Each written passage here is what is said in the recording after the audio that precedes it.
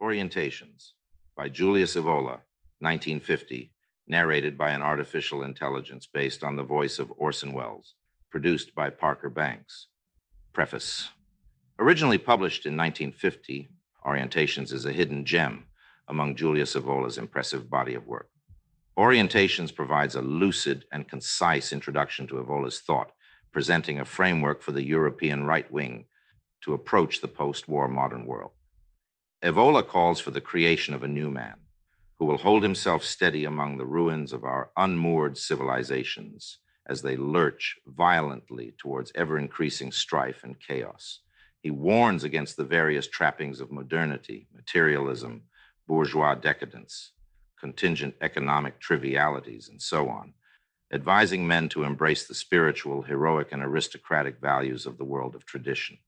Evola states that men must lead by example, rise above, and form a new elite, filling the void created by the age of decline and forces of modernity. Orientations is essential reading for all right-wing youth.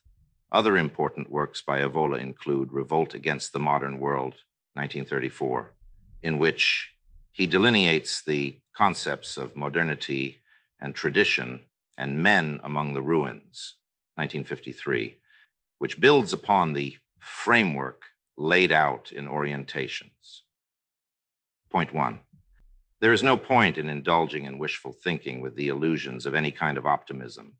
Today, we find ourselves at the end of a cycle, already for centuries, at first insensibly, then with the momentum of a landslide. Multiple processes have destroyed every normal and legitimate human order in the West and falsified every higher conception of living, acting, knowing, and fighting. And the momentum of this fall, its velocity, its giddiness, has been called progress. And we have raised hymns to progress and deluded ourselves that this civilization, a civilization of matter and machines, was civilization par excellence, the one for which the entire history of the world was preordained, until the final consequences of this entire process has been such as to cause some people at least to wake up. It is well known where and under what symbols the forces for a possible resistance tried to organize. On one side, a nation that, since it had been unified, had known nothing but the mediocre climate of liberalism, democracy, and a constitutional monarchy, dared to assume the symbol of Rome as the basis for a new political conception and a new ideal of virility and dignity. Analogous forces awoke in the nation that in the Middle Ages had made the Roman symbol of imperium its own in order to reaffirm the principle of authority and the primacy of those values that are rooted in the blood, race, and the deepest powers of a stock. And while in other European nations, groups were already orienting themselves in the same direction, a third force in Asia joined the ranks, the nation of the samurai, in which the adoption of the outer forms of modern civilization had not prejudiced its fidelity to a warrior tradition centered upon the symbol of the solar empire of divine right. No one claims that there was a very clear discrimination between the essential and the accessory in these currents, that in them the idea was confronted by people of high quality who understood it, or that various influences arising from the very forces that had to be combated had been overcome. The process of ideological purification would have taken place at a later time, once some immediate and unavoidable political problems had been resolved.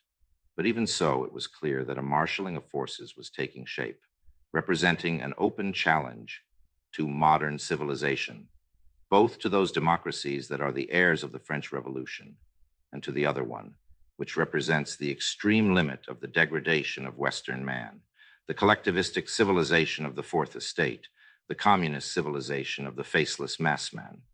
Rhythms accelerated, and tensions increased until the opposing forces met in armed combat. What prevailed was the massive power of a coalition that did not draw back from the most hybridized of agreements and the most hypocritical ideological mobilization in order to crush the world that was raising itself and intended to affirm its right. Whether or not our men were equal to the task, whether errors were committed in matters of timing, preparation, or the assessment of risks, let us leave that aside, because it does not prejudice the internal significance of the struggle that was fought. Equally, It does not interest us that today history is taking its revenge on the victors, that the democratic powers, after allying themselves with the forces of red subversion to conduct the war, all the way to the senseless extremism of unconditional surrender and total destruction, today see their allies of yesterday turn on them as a danger much more frightening than the one they wanted to exorcise. The only thing that counts is this. Today we find ourselves in the midst of a world in ruins. The problem to pose is, do men on their feet still exist in the midst of these ruins? And what must they do? What can they still do? Point 2. Such a problem, in truth, goes far beyond yesterday's coalitions, because it is clear that both victors and defeated now find themselves on the same level, and the only result of the Second World War has been to reduce Europe to the object of extra-European powers and interests. We have to recognize that the devastation we have around us is primarily of a moral character. We are in a climate of general moral amnesia and a profound disorientation, despite all the accepted ways of speaking in common use in a society of consumers and democracy. The surrender of character and every true dignity, an ideological wasting away, the supremacy of the lowest interests, and living day by day in general characterize post-war man. Recognizing this means also recognizing that the first problem, the foundation of every other one, is of an internal character. Getting up on your feet, standing up inside, giving oneself a form, and creating in oneself an order and uprightness. People who delude themselves today about the possibility of a purely political struggle and about the power of one or another formula or system, who do not possess a new human quality as a precise opposing vision, have learned none of the lessons of the recent past. Here is a principle that ought to be absolutely clear today more than ever. If a state were to possess a political or social system that, in theory, would count as the most perfect one, but the human substance of which it is comprised were tainted, well, then that state would sooner or later descend to the level of the lowest societies, while a people, a race capable of producing real men, men of just feeling and secure instinct, would reach a high level of civilization and would stay on its feet before the most calamitous tests, even if its political system were faulty and imperfect. We should therefore take a firm stand against that false political realism that thinks only in terms of programs, partisan political issues, and social and economic recipes. All this belongs to the contingent, not the essential.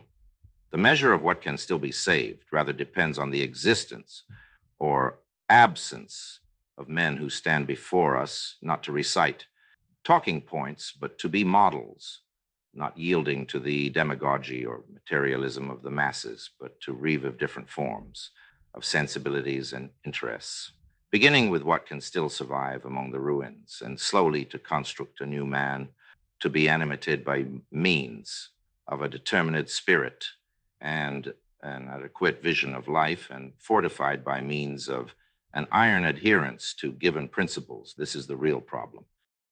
Point 3. As spirit, there exists something that can serve as an outline for the forces of resistance and revival. It is the legionary spirit. It is the attitude of one who knows how to choose the hardest life, to fight even when he knows that the battle is substantially lost, and to confirm the words of the ancient saga, loyalty is stronger than fire. Through him, the traditional idea is affirmed. It is the sense of honor and shame, not half-hearted measures drawn from half-hearted morals. That creates a substantial difference, an existential difference between beings, almost as though between one race and another race. On the other hand, there is the realization that belongs to those in whom what was an end now appears as only a means. They recognize the illusory character of manifold myths, while leaving intact what they know how to follow for themselves on the frontiers between life and death, beyond the world of the contingent. These forms of spirit can be the foundation of a new unity. What is essential is to seize them, apply them, and extend them from wartime to peacetime, especially this peace that is only a moment of respite and a poorly controlled disorder, until distinctions and a new grouping are established. This has to happen in rather more essential terms than what might be called a party, which can only be a contingent instrument in view of given political struggles, in terms more essential even than a simple movement. If by movement we understand only a phenomenon of masses and aggregation, a quantitative phenomenon more than a qualitative one, based more on emotional factors than on severe, clear adherence to an idea. What we are hoping for, rather, is a silent revolution proceeding in the depths in which the premises are created, first internally and in individuals, of that order that will later have to affirm itself externally as well, supplanting suddenly, at the right moment, the forms and forces of a world of subversion. The style that has to achieve prominence is that of one who holds his positions out of loyalty to himself and to an idea, in an intense absorption, in a rejection of every compromise, in a total commitment that must manifest itself not only in the political struggle, but also in every expression of existence. Factories, laboratories, universities, the streets, and the very personal life of the affections. We need to reach the point where the type of which we speak, which must be the cellular substance of our group, is completely recognizable, unmistakable, and differentiated. Then we can say, he is one who acts like a man of the movement. This was the commitment of the forces that dreamed of a new order for Europe, but which was often frustrated and misled in realizing it by manifold factors. Today, that commitment must be taken up again. And today, the conditions are basically better because the situation has become clearer. We only need to look around, from the public squares all the way to Parliament, to see that our vocations are being tested and that we have clearly in front of us the measure of what we should not be, before a world of mush whose principles are, you have no choice, or else we'll have time for morals, after we take care of our stomach and our skin. I mean skin in the sense of Curzio Malaparti's novel, The Skin. There is also, these are not times in which we can permit ourselves the luxury of having character, or last and least, I have a family. When we hear these slogans, we know how to give a clear and firm response. As for us, we cannot act in any other way. This is our life. This is our essence.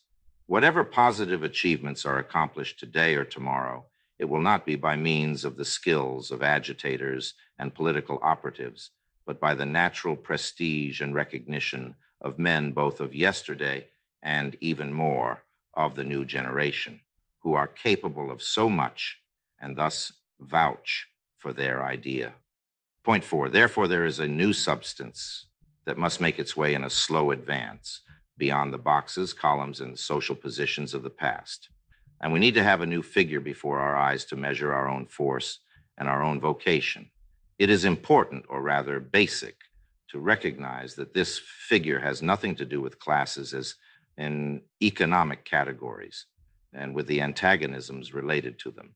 This figure can present itself in the garb of rich as well as poor, of worker as well as aristocrat, of businessman as well as explorer, technician, theologian, farmer, and even a politician in the strict sense. But this new substance will know an internal differentiation, which will be complete when, again, there will be no doubts about the vocations and functions to follow and command.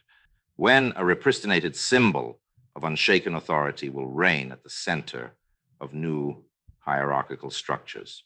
This formulation defines a direction that calls itself as much anti-bourgeois as anti-proletarian, a direction completely liberated from democratic contaminations and social whims, because it leads to a world that is clear, virile, articulated, and made of men and men's guides. It has contempt for the bourgeois myth of security and the petty life that is standardized, conformist, domesticated, and moralized. Contempt for the anodyne fetter that is part and parcel of every collectivist and mechanical system and all the ideologies that attribute to confused social values the primacy over those heroic and spiritual values with which the true man, the absolute person, ought to be defined for us in every area. Something essential will have been achieved when we revive the love for a style of active impersonality through which what counts is the work and not the individual. Through this, we become capable of not seeing ourselves as something important, since what is important is the function, the responsibility, the task accepted, and the end pursued. Where this spirit is achieved, many problems will be simplified, including problems of economic and social order. which would otherwise remain insoluble if confronted from outside, without the counterpart of a change of spiritual factors, and without the elimination of ideological infections that from the beginning already hinder every return to the normal. In fact, even the very perception of what normal means. Point 5, it is important not only for doctrinal orientation, but also in regard to the world of action, that the men of the new group precisely recognize the chain of causes and effects and the essential continuity of the current that has given life to the various political forms that are jousting today in the chaos of the parties.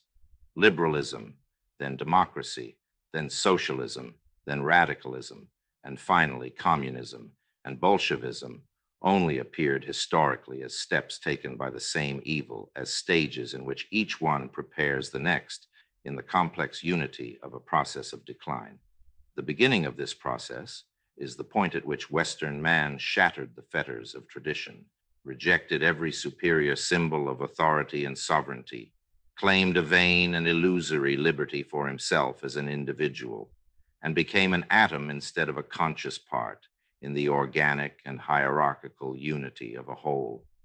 In the end, the atom was bound to find that the mass of the other atoms, the other individuals, had turned against him, and he was dragged into the plight of the kingdom of quantity, of pure number, of masses that are given over completely to materialism and who have no other God than the sovereign economy.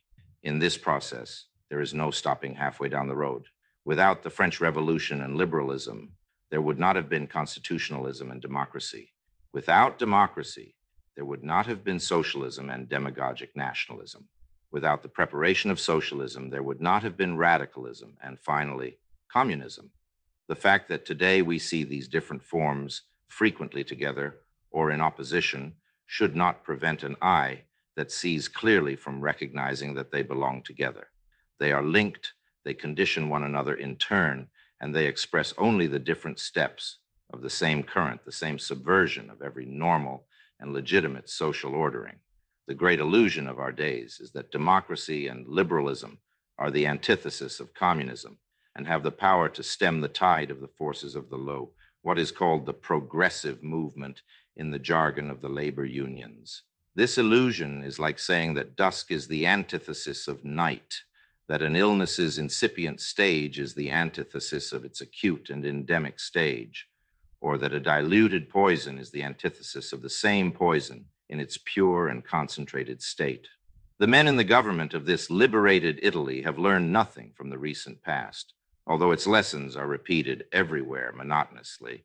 They continue their pitiful game with political conceptions that are out of date and empty in the parliamentary Mardi Gras, this danse macabre on a dormant volcano. What is in our possession is the courage of radicalism, the no spoken to political decadence in all its forms, both of the left and of the supposed right. And we must be especially aware of this, that there is no negotiating with subversion, and that concessions made today mean condemning ourselves to being completely overwhelmed tomorrow. We therefore insist on intransigence of the idea and a readiness to advance with pure forces when the right moment arrives. Naturally, this also implies ridding ourselves of ideological distortion, which unfortunately is widespread even in some of our young people. It is because of this that they concede some of the excuses for the destructions that have already taken place, deluding themselves with thinking that, after all, they were necessary and will serve the cause of progress, that we should be fighting for something new, awaiting us in a definite future, instead of for truths that we already possess. This is because always and everywhere, although these truths appear in different forms, they have been the foundation for every correct type of social and political organization. Young people need to reject these fads and whims. We should learn to laugh at people who call us on the wrong side of history and reactionaries. There is no such thing as history, this mysterious entity with a capital H. Men make and unmake history, provided they are really men. What is called the course of history is more or less the same thing as what is called progressivism in left-wing circles, and it aims at only one thing today, to foment passivity in the face of the current that is getting stronger and carries us continually lower. As to the charge of reactionary, ask them the following question. While you are acting, destroying, and profaning, do you then want us not to react, but to stand by passively watching, or maybe even shouting, "Good work, keep it up"? We are not reactionaries only because the word is not strong enough, and especially because we start from what is positive and we represent what is positive, values that are real and original, and we do not need the light of any sun of the future. In the face of our radicalism, in particular, the antithesis between Red East and Democratic West appears irrelevant. An eventual armed conflict between these two blocs appears to us even more tragically irrelevant. If we look only at the immediate future, the choice of the lesser evil is certainly a reality because the military victory of the East would imply the immediate physical destruction of the last representatives of the resistance.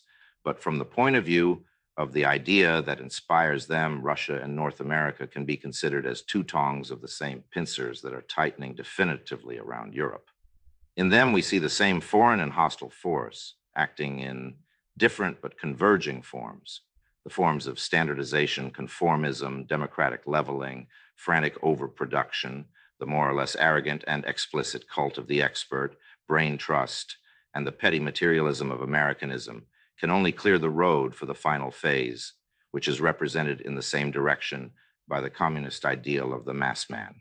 The distinctive trait of Americanism is that the attack on quality and personality is not accomplished by means of the brutal coercion of a Marxist dictatorship and the care of the state, but takes place almost spontaneously by means of a civilization that does not recognize ideals higher than wealth, consumption, profit, and unchecked economic growth, an exaggeration and reductio ad absurdum of what Europe herself has chosen. This is what the same motives have created there or are in the process of creating. On both sides, we see the same primitivism, mechanical reductionism, and brutality. In a certain sense, Americanism is for us more dangerous than communism because it is essentially a kind of Trojan horse. When the attack against those values of the European tradition, which yet survive, are found in the direct and naked form that belongs to the Bolshevik ideology and Stalinism, it still provokes some reactions, and certain lines of resistance, even if weak ones, can be maintained. Things are different when the same evil acts in a subtler manner and the transformations take place insensibly on the level of custom and a general worldview, as is the case with Americanism. By thoughtlessly submitting to the influence of Americanism under the flag of democracy, Europe is already predisposed to the ultimate abdication, and this could come about without the need for a military catastrophe. But more or less, the same point could be reached in a progressive fashion after a final social crisis. Again, there is no stopping halfway down the slope. Americanism, willy-nilly, is working for its ostensible enemy, collectivism. Point 6. Our commitment to a radical reconstruction is directly relevant here because it insists there can be no dealings not only with every variety of Marxist and socialist ideology, but likewise with what in general can be called the hallucination or the demonic possession by the economy.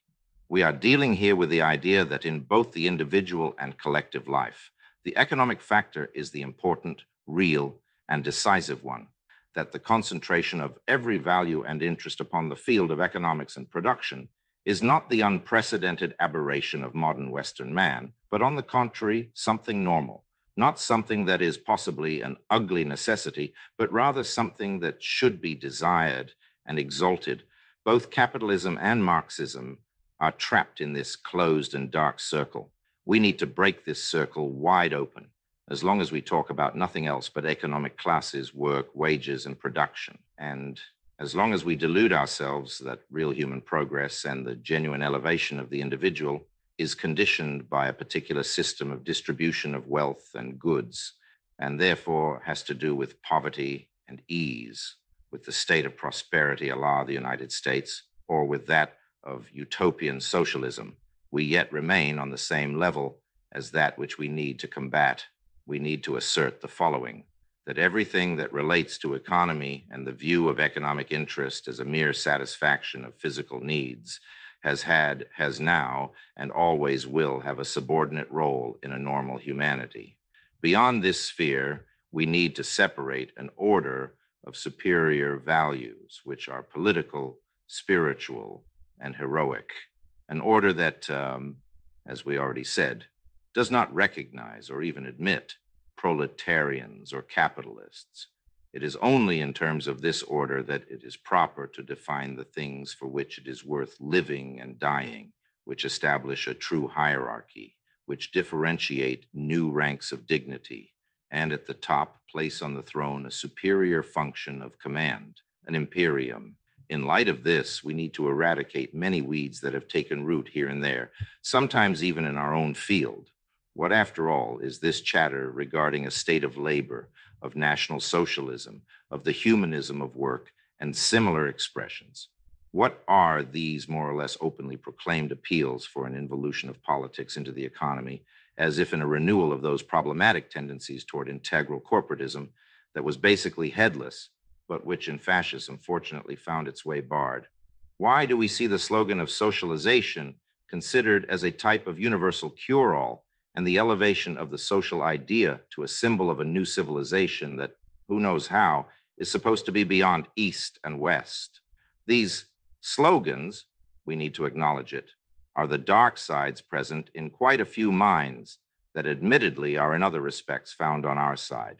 With this way of talking, they think that they are being faithful to a revolutionary commitment while they are only obeying suggestions stronger than they are. A degraded political environment is full of them. Among these suggestions, the social question re-enters. When will they finally realize the truth? Marxism did not arise because of the existence of a real social question, but the social question arises in countless cases only because Marxism exists. In other words, artificially, or in terms that are almost always unsolvable, because of agitators who are notorious for raising class consciousness. Lenin expressed himself very clearly about them when he refuted the spontaneous character of revolutionary proletarian movements. It is starting with this premise that we should act, above all, in the direction of ideological deproletarianization by disinfecting those parts of the people which are still healthy of the socialist virus. Only then can one or another reform be studied and implemented without danger, according to true justice. Thus, as a particular case, we can examine in what spirit the corporative idea can again be one of the foundations of reconstruction. I mean, corporatism not so much as the state's general system of composition, an almost bureaucratic system that maintains the deleterious idea of classes arrayed against one another, but rather as the demand that we must reconstruct within each business that unity and solidarity of differentiated forces which have been prejudiced and shattered on the one hand by capitalist prevarication, which has been followed by the parasitic type of the speculator and finance capitalist, and by Marxist agitation on the other. We must bring business into the form of an almost military unity, in which the spirit of responsibility, energy, and competence of the man who directs it will bring about the solidarity and loyalty of the working forces associated around him in a common enterprise. The only true task is therefore the organic reconstruction of business. To do this, there is no need for slogans intended to be fawned upon or for low propagandistic and electoral ends, which represent the spirit of sedition of the lowest strata of the masses, a spirit which is disguised as social justice. In general, we should restore the style of active impersonality, dignity, and solidarity in producing a style that belonged to the ancient corporations of artisans and professionals. We need to outlaw the trade union movement with its struggle and its acts of real blackmail, of which we meet too many examples today. But, let us say again, we need to reach this point by starting from the inside. The important point is that against every form of resentment and social antagonism, everyone should recognize and love his own station, one that fits his own nature, also recognizing in this way the limits within which he can develop his own possibilities and achieve his own perfection, because an artisan that acquits himself perfectly in his function is without doubt superior to a king that rejects and does not live up to his dignity. In particular, we can allow a system of technical competencies and corporative representations to replace the partisan parliamentary system, But we should keep in mind that the technical hierarchies on the whole can signify only a step in the integral hierarchy. They concern the order of means to be subordinated to the order of ends, to which alone corresponds the really political and spiritual part of the state. Speaking instead of a state of labor or of production is the same as making a whole of the part, as clinging to what amounts to a human organism reduced to its merely physical and vital functions. Our standard can be neither such an obtuse and dark thing, nor the social idea. The true antithesis in front of East as well as West is not the social ideal. It is, instead, the integral, hierarchical idea. Confronted with that, no uncertainty is acceptable. Point 7. If the ideal of a virile and organic political unity was already an essential part of the world that was overwhelmed, and through it in Italy the Roman symbol was also recalled, we should also recognize the cases in which such a demand took the wrong path and was nearly aborted in the mistaken direction of totalitarianism. This, again, is a point that must be seen clearly, so that the two sides are precisely distinguished, and also so that we do not furnish arms to those who want to confuse matters for reasons we have seen. Hierarchy is not hierarchism. The latter is an evil that unfortunately tries to spring up in a minor key every once in a while. The organic conception has nothing to do with a state-worshipping sclerosis and a leveling centralization. As for individuals, both individualism and collectivism are really overcome only when men stand in front of men in the natural diversity of their being and their dignity. And as for the unity that ought to, in general, impede every form of dissociation and absolutizing of the particular, the unity must be essentially spiritual and of a central orienting influence, an impulse that, depending on the realms, assumes very differentiated forms of expression. This is the true essence of the organic conception, which is opposed to rigid and extrinsic relations appropriate to totalitarianism. In this framework, the demand for the dignity and liberty of the human person, which liberalism knows how to conceive only in terms that are individualistic, egalitarian, and privatized, can be realized integrally. It is in this spirit that the structures of a new political and social order must be studied in solid and clear articulations. But these kinds of structures need a center, a highest point of reference. A new symbol of sovereignty and authority is necessary. The commitment in this regard must be precise. Ideological tergiversations cannot be permitted. It is important to say clearly that we are dealing here only secondarily with the so-called institutional problem. We are dealing especially with what is necessary for a specific climate, for the fluency that ought to animate every relationship of loyalty, dedication, service, and action with no thought of individual glory, so that we have really overcome the gray, mechanical, and devious aspect of the present political and social world. Given the situation today, it will end in an impasse, since at the top it is not capable of any kind of asceticism of the pure idea.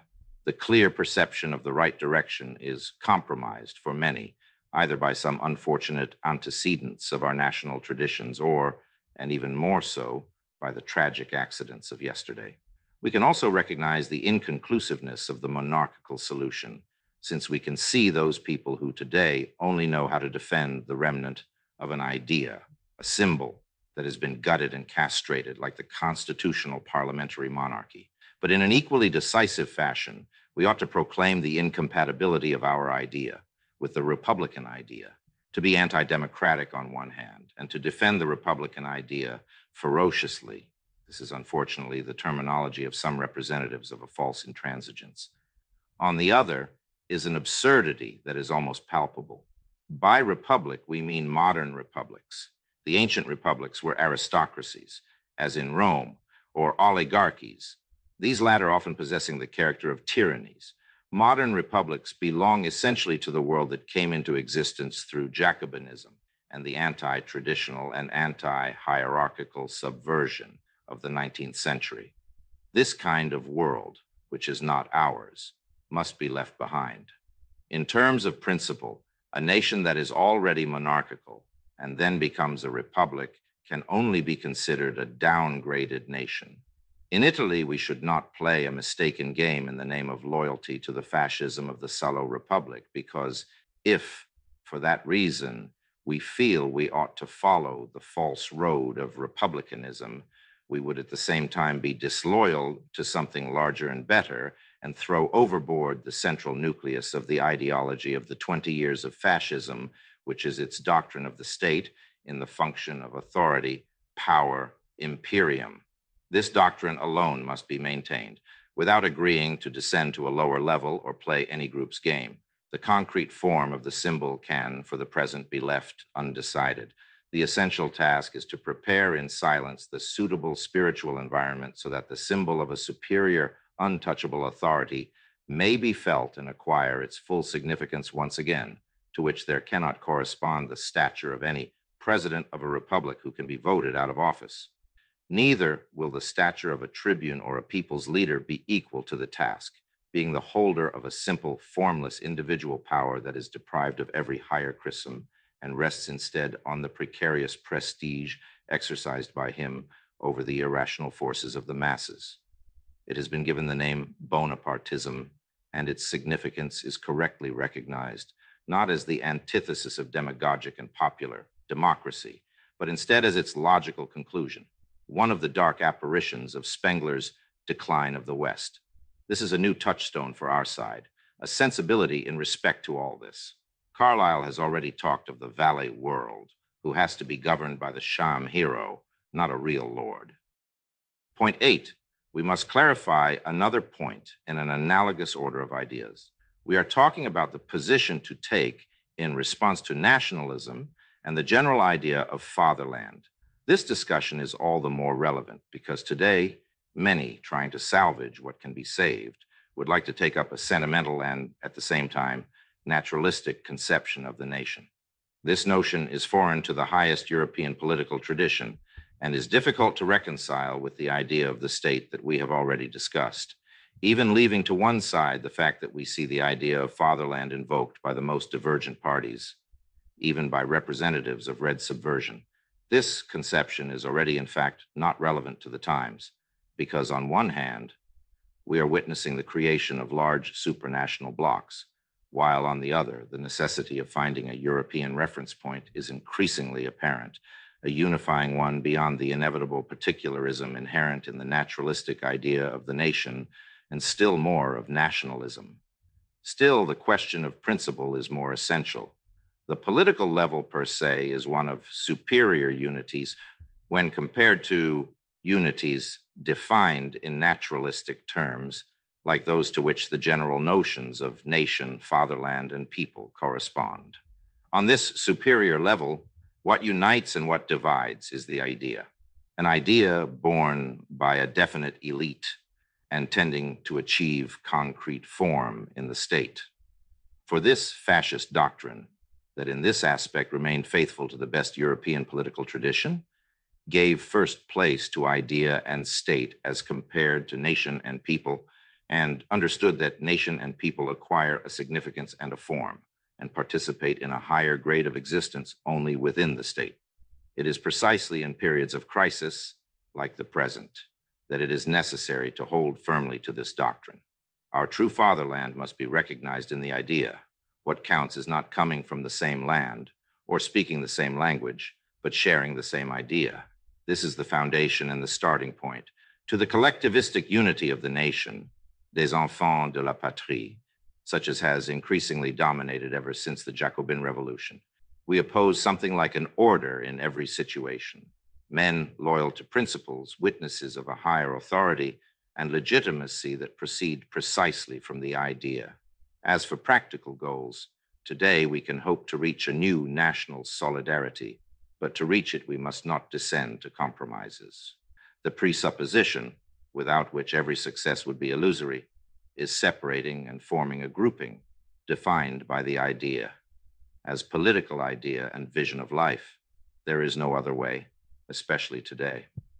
In the midst of ruins, we must renew the process of originating, one that, in terms of elites and a symbol of sovereignty and authority, makes a people become one among the traditional great states, like forms rising out of the formless. Not understanding this realism of the idea means remaining on a level that is fundamentally subpolitical, that of naturalism and sentimentalism, if not of downright chauvinistic rhetoric. We must be especially attentive where there is a desire to use national traditions to support our idea, because a complete national history of Masonic and anti-traditional inspiration exists that specializes in attributing the Italian national character to the most problematic aspects of our history, beginning with the revolt of the communes with the support of Guelfism. This historical vision emphasizes a tendentious Italian character in which we cannot and do not wish to recognize ourselves, and which we happily leave to those Italians who, with the liberation and the partisan movement, have celebrated a second risorgimento, idea, order, elite, state, men of the order. We should maintain the battle lines in these terms for as long as possible. Point 9. Something must be said regarding the problem of culture. Not too much, however. In fact, we do not overvalue culture. What we call worldview is not based on books. It is rather an internal form that can be clearer in a person without a particular culture than in an intellectual or a writer. We should attribute to the evil consequences of a free culture that is within everyone's reach the fact that the individual is left open to influences of every sort, even when he is the sort of person who cannot be actively engaged with them or know how to discriminate and judge correctly. This is not the right place to discuss this issue, except to point out that as things stand nowadays, there are specific currents against which today's youth ought to defend itself internally. We have talked first of a style of uprightness and self-possession. This style implies a just knowledge, and young people in particular should recognize the poison which has been given to an entire generation by the concordant varieties of a distorted and false vision of life that has affected their inner forces. In one form or another, these poisons continue to act in culture, science, sociology, and literature, like so many hotbeds of infection that must be identified and attacked. Apart from historical materialism and economism, of which we have already spoken, among the most important of these are Darwinism, psychoanalysis, and existentialism. Against Darwinism, we must reclaim the fundamental dignity of the human person by recognizing its true place, which is not that of an individual, more or less evolved animal species among so many others, differentiated by natural selection and always linked to bestial and primitivistic origins. Rather, it is one which can be elevated virtually beyond the biological level. Even if there is less talk of Darwinism today, its substance remains. The biologistic Darwinian myth, in one variant or another, has the precise value of dogma, defended by the anathemas of science, in the materialism of both Marxist and American civilization. Modern man has gotten used to this degraded conception, tranquilly recognizing himself in it and finding it natural. Against psychoanalysis, we should oppose the ideal of an ego which does not abdicate and which intends to remain conscious, autonomous, and sovereign in the face of the nocturnal and subterranean part of his soul and the demonic character of sexuality. This ego does not feel either repressed or psychotically torn apart, but achieves an equilibrium of all his faculties ordered in accordance with a higher significance of living and acting. An obvious convergence can be noted. Authority has been stripped from the conscious principle of the person and the subconscious, the irrational, the collective unconscious, and similar ideas from psychoanalysis and analogous schools have been given prominence in its place. In the individual, these correspond exactly to what in the modern social and historical world is represented by the crisis, the movement from below, subversion, the revolutionary substitution of the higher by the lower, and the contempt for every principle of authority present in the modern social and historical world. The same tendency is acting on two different levels, and the two effects must end up becoming united in turn. As for existentialism, even if we distinguish what is properly a philosophy, a confused philosophy, that up until yesterday remained relevant only to narrow circles of specialists, it is necessary to recognize in it the spiritual state of a crisis that has become systematized and fawned upon, being the truth of a shattered and contradictory human type which experiences a liberty by which it does not feel elevated as anguish, tragic fate, and absurdity. Such people feel rather condemned without escape and responsibility to this end in the midst of a world stripped of value and meaning. All this, when the best of Nietzsche had already indicated a way to rediscover a sense of existence and to give oneself a law and a value untouchable, even in the face of a radical nihilism, under the banner of a positive existentialism, according to his own expression, that of a noble nature. Such are the lines of overcoming, which should not be intellectualistic, but lived and realized in their direct significance for the inner life and its own conduct. Getting back on our feet is not possible as long as we remain in any way under the influence of similar forms of a false and twisted way of thinking. Only when you have freed yourself from dependence on drugs can you attain clarity, uprightness, and force. Point 10. In the zone that stands between culture and custom, it will be a good idea to explain the proper attitude more clearly. From communism was launched the standing order of the anti-bourgeois attitude that has also been picked up by the field of culture in certain committed intellectual environments. This is a point which we need to see very clearly. Just as bourgeois society is something intermediate, so there are two possible ways to overcome the bourgeoisie, to say no to the bourgeois type, bourgeois civilization, and the bourgeois spirit and its values.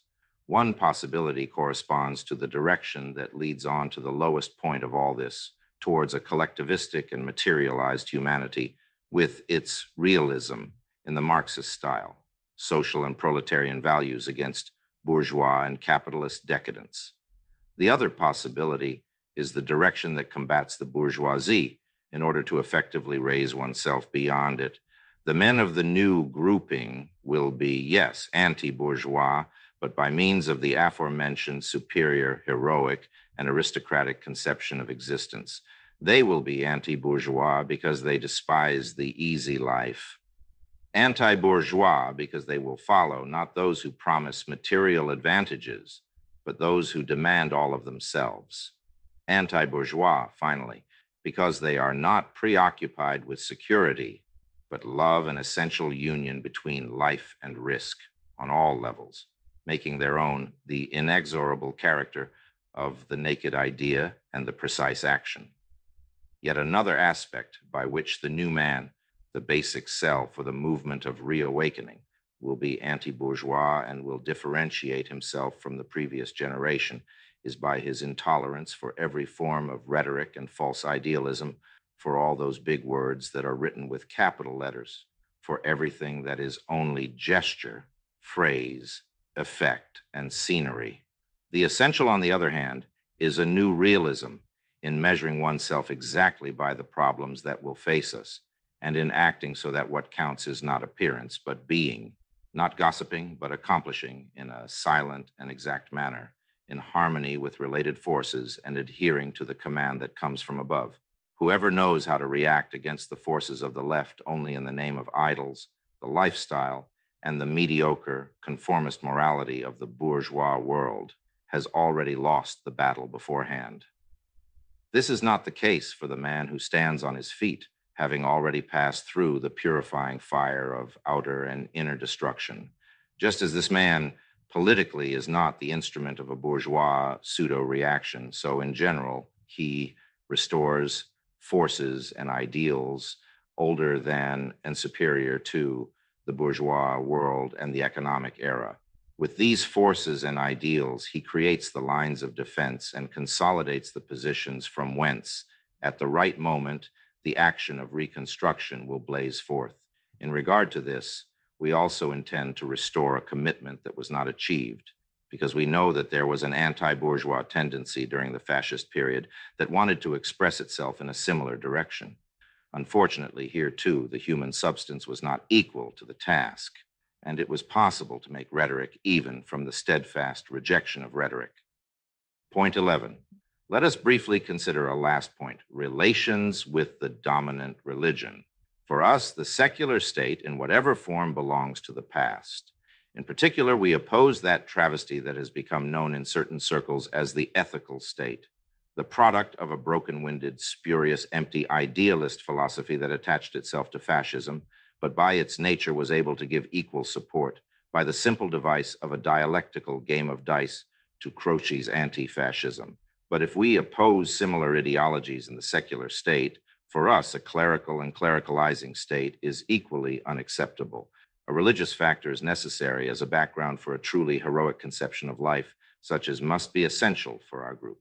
It is necessary to feel the evidence in ourselves that beyond this earthly life, there is a higher life, because only someone who feels this way possesses a force that cannot be broken or overwhelmed. Only this kind of person will be capable of an absolute leap.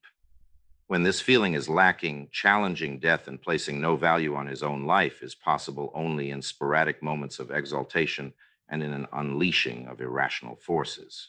Nor is there a discipline that can justify itself with a higher and autonomous significance in such an individual. But this spirituality, which ought to be alive among our people, does not need the obligatory dogmatic formulations of a given religious confession. The lifestyle that must be led is not that of Catholic moralism, which aims at little more than a domestication of the human animal based on virtue. Politically, this spirituality can only nourish diffidence before everything that is an integral part of the Christian conception, like humanitarianism, equality, the principle of love and forgiveness, instead of honor and justice. Certainly, if Catholicism were capable of making a capacity for high asceticism its own, and precisely on that basis to make of the faith the soul of an armed block of forces, almost like a resumption of the spirit of the best aspects of the Middle Ages, of the Crusades, almost a new order of Templars that will be compact and inexorable against the currents of chaos, surrender, subversion, and the practical materialism of the modern world. In a case like this, and even if at minimum it held firm to the positions of the syllabus, we would choose it without hesitation. But as things stand, given, that is, the mediocre and essentially bourgeois and parochial level to which practically everything that is confessional religion has descended, and given its surrender to modernism and the growing opening of the post-conciliar Church of Aggiornamento to the left, for our men, the mere reference to spirit can suffice precisely as evidence of a transcendent reality. We must invoke it to inoculate into our force another force, to feel in advance that our struggle is not only a political struggle, and to attract an invisible consecration upon a new world of men and leaders of men. Conclusion.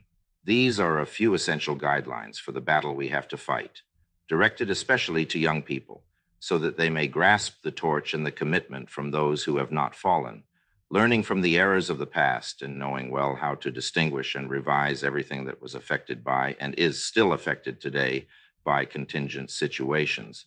It is essential not to sink to the level of our adversaries, not to be reduced to manipulating simplistic slogans, and not to insist excessively on the past, which, even if worthy of being remembered, does not have the contemporary and impersonal value of the force idea. It is likewise mandatory not to yield to suggestions of a false politicizing realism, which is the weak point of every party. And yes, our forces must also act in the hand-to-hand political struggle in order to create room for us to maneuver in the present situation and to limit the assault, otherwise unopposed, of the forces of the left. But beyond that, it is important, indeed essential, to form an elite that can define an idea with intellectual rigor and intellectual intransigence in rapt intensity. We must unite around this idea and affirm it, especially in the form of the new man, the man of the resistance, the man who stands upright among the ruins. If it is granted to go beyond this period of crisis and unsteady and illusory order, the future will look to this man alone. The destiny that the modern world has created for itself is now overwhelming it, even if it is not fated to be contained. If we stand by these premises, our inner state will be maintained. Whatever happens, what can be done will be done, and we shall belong to that fatherland that no enemy will be able to occupy or destroy.